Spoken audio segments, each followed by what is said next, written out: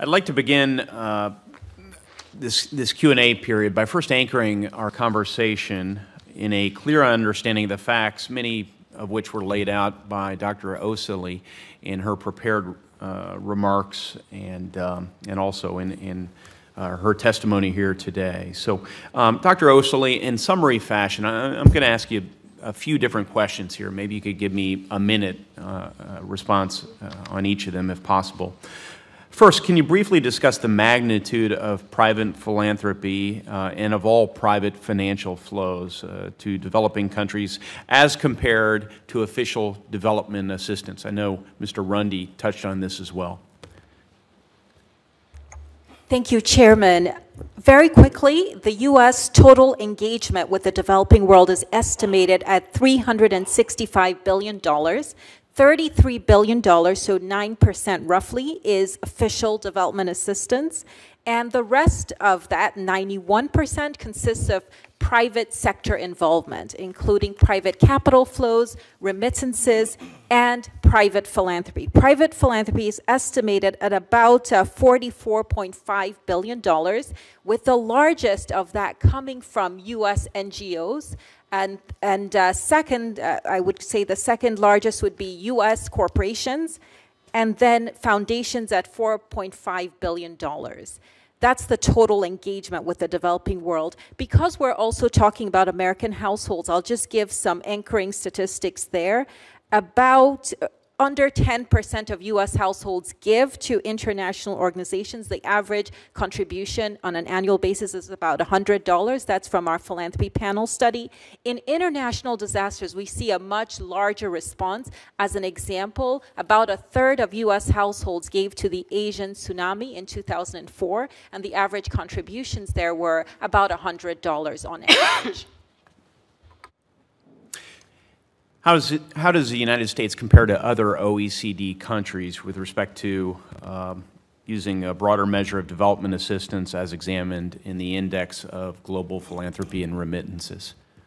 Excellent question. As all of us perhaps know, when we look at overall official development assistance, just in sheer numbers, the U.S. leads. But as a share of our GDP, we are ranked much lower, 1 out of 18th in the sample that is studied in the index. When the broader measure of total engagement is used, the U.S. moves from 18th to 8th.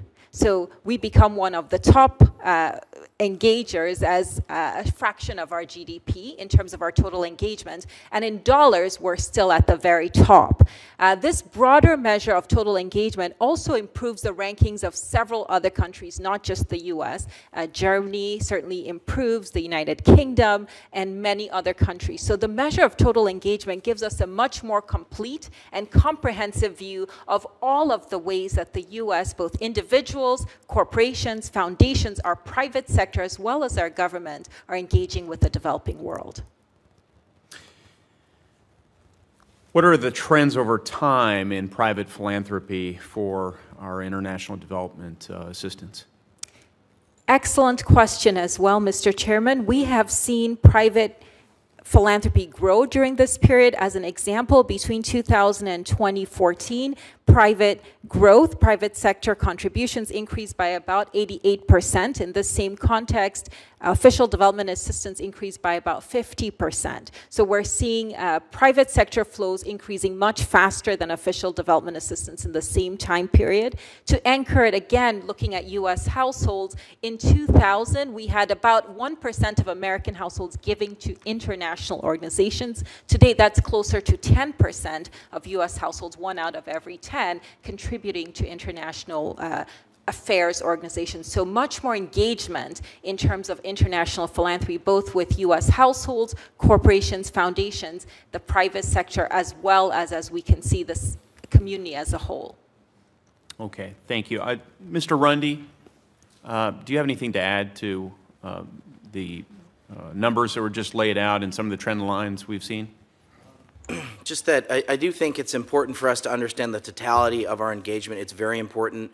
I do think, though, that I want to just emphasize that other financing is not going to replace the role of the U.S. government. And I would also add that international development, countries that have developed because of good governance and because of a growing formal private sector. So these are very important in terms of these are very important flows, but ultimately it's a function of good governance and a growing formal private sector. If you look at South Korea, if you look at China, if you look at Costa Rica, you look at Chile, you look at Poland, these are all countries that it was good policies and formal private sector. I would also say the following, that these really important forces, and I have built many partnerships, are not going to be able to fill the gap on things like elections monitoring or democracy promotion. I know that something that you care a lot about is the issue of how we're going to deal with famines. Famines don't happen in dictatorships. Well, if we want to have multi-party democracies, that requires the National Endowment of Democracy institutions like the International Republican Institute and the National Democratic Institute. Well, there's not necessarily private, they have a very hard time, those institutions, raising money from private philanthropy, and certainly not corporate philanthropy. There's no money for that. If we want to work, if the world is going the way I've described it as, and I submitted for the record a report looking at how the developing world is going, I call it a tale of two paths. We have countries going towards wealth, towards development, and we have countries that are failed and failing states. I would argue that we're going to have to put a lot more of our official aid in these failed and failing states. So I think these are very important numbers. I would also argue, though, that I think luckily the international conversation is moving away from should we be spending 0.7% of our official development assistance, but they are interested in what kind of impact we're making and how effective we are. And so I think that's a good thing. So I do think this broader picture is helpful for that as well. Thank you. Thank you, Mr. Rundy. For those tens of people who just tuned into C-SPAN 2 to watch this subcommittee hearing, I do think it's important for me to emphasize as well something I said in my opening remarks, which is that official government assistance is going to continue to play an important role. I would add our contributions to multilateral institutions will continue to play an important role. We need to optimize those programs.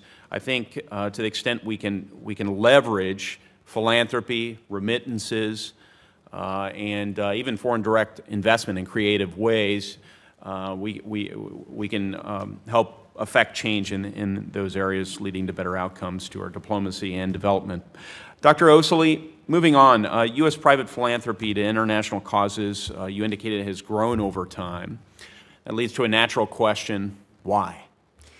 Great question once again, Mr. Chairman. This is something that our research has focused a lot on, understanding the whys. There's several reasons for this increasing trend. The first is the improvement in technology and communication, allowing donors in every part of the country, in the U.S. today, to send a donation to support a cause or even to engage in an issue they care about wherever it is, whether that's in Latin America, in Sub-Saharan Africa, in Europe, etc. So our improvement in technology has allowed us to reach the far-flung corners of the globe. I think that's one. The second factor that is important is that we live increasingly global lives. People travel, they're exposed to individuals throughout the world. Many of our global companies are working in communities around the world. This also creates an environment where there is an interest in causes around the world. And third, I don't think we can rule out the role that some of our leaders have played in raising awareness around these global issues,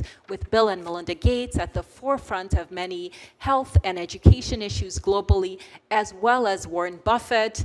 I would even add Mark Zuckerberg and his wife Priscilla Chan have really raised awareness around the need to invest, but also to help improve lives in our backyard, but also in communities around the world. So I think we have several factors that have aligned to create this interest in global philanthropy. And of course, many of the products we consume today come from the music we listen to. Our lives are informed by a much more global culture than ever before.